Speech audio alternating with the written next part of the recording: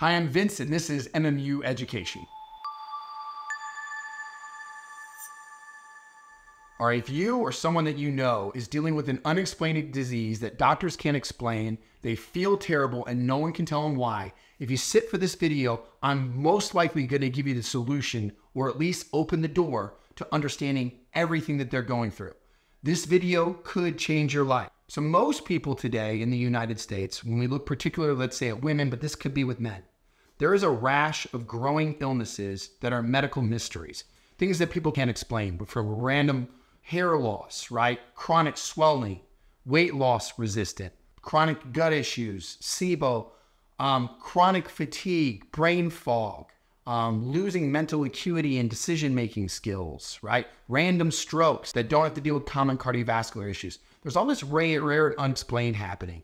And whether you want to talk about things like long hauler COVID or random rashes, highs, unexplained histamine responses, all of this stuff can be lumped into a very important group. In fact, a group that I've given a name and been given a lot of flack on social media. In fact, many people have said that I'm a liar, I'm a cheat, I'm not telling the truth.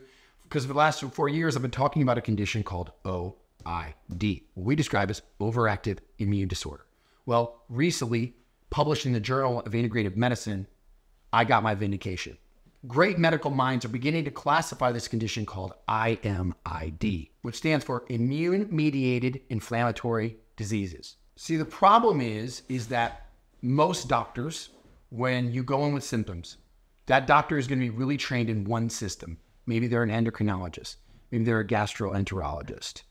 Maybe they're a cardiologist. They're very particular to one system. But what if people had a problem that related to all systems but wasn't inside one system? See, one of the problems that happens in Western medicine is they only look in one system to explain all of your symptoms. But what we've learned with this new released published article and what we've seen over the last 4 years, starting to pop up in many studies, is that the immune system itself can be the problem when triggered too much with toxic agents, high stress, taking too many other medications, and a whole host of triggering events that can trigger the immune system. See, the immune system doesn't live in one place. If it had to live in one place, it would be in your gut. But your immune system actually is in each one of your systems, which there are 11 in the body. So it's possible that if I have an endocrine issue and my thyroid's a little bit low, that it's actually my immune system that's inside my endocrine system that's causing the problem. Or if I seem to be having an elbow issue or a knee issue and I think it might be structural, it actually might be the immune system inside my musculoskeletal system that might be the problem. Again, the issue is, though, if you send them to a rheumatologist, for example, who deals with the immune system, if they can't find an easily identifiable autoimmune disease, then they throw it off as it has nothing to do with the immune system. But we know today that the immune system can get overactive and not have an easily tracked in your blood antigen or antibody, okay? So then therefore, if it doesn't, then they can't find it. But we can tell today through the cellular mechanism of T and B cell activity and its reliance on mTOR, which is the burning of basically sugar and proteins to make fuel, that it can upregulate the immune system and cause havoc all throughout the body in all kinds of different systems, but it not be any of the one system that is the root cause, but in fact the immune system itself. We call this O.I.D, overactive immune disorder. And it is the root cause to many of the diseases that are unexplained today in America. If you love this content, please support the channel by liking and subscribing, and please hit the notification bell so you can be notified every time we make a video drop. What this article describes is that different foods, stressors, different chemicals come in and they trigger the immune system and they cause dysbiosis in the gut. So many people with chronic gut issues that maybe take a probiotic, it goes away and then it comes back. Or many people that have rationing and hiving, they change the diet a little bit, it comes back. Or people that had other health issues, they diet a little bit, it goes away and then immediately comes back, and they still kept healthy lifestyles. A lot of times it's because they only worked in one system and didn't impact or fix the systemic immune response to the problem.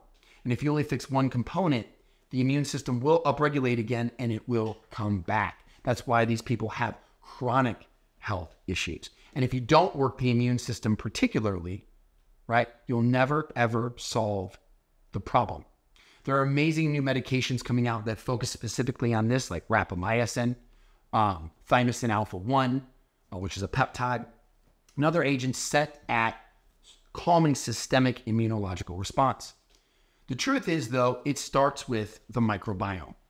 As this article points out, as your microbiome loses its diversity, okay, meaning that you have all of these different diverse bacteria in your gut, and as you keep eating the same food, you live a pro-inflammatory lifestyle, the diversity, like the rainforest, begins to decline. Think of a lot like Yellowstone Park.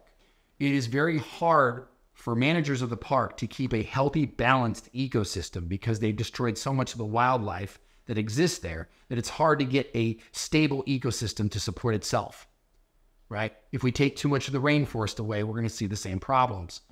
The diversity of the ecosystem that sits in your gut is no different. So it gets down to very few bacteria. Those bacteria grow too high. They release acids that then impact or negatively affect the immune system, which can trigger a long-term systemic prolonged immune response that doesn't calm down on its own. I'm going to say something controversial, so warning. Long hauler COVID is no longer COVID. It is the systemic, prolonged, overactive response of your immune system to a triggering event. So if you don't have immune protocols along with working maybe a COVID protocol, you'll never solve the long hauler COVID problem.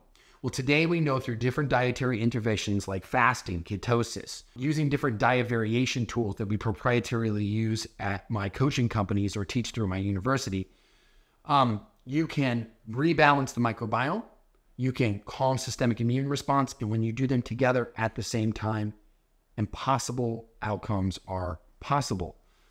I have to get this video, and I'll be honest with you, to a certain degree, this is a bit of a rub in the face to all the people who said that I wasn't telling the truth, because now today, publishing in journals across the world, practitioners are beginning to notice, like this journal article here, that these IMIDs are real and they're happening. And it's something that people should take seriously. If you like this content, do me a favor, check out more videos from us. And you can do that like right around here or here. Check out the videos. Thanks.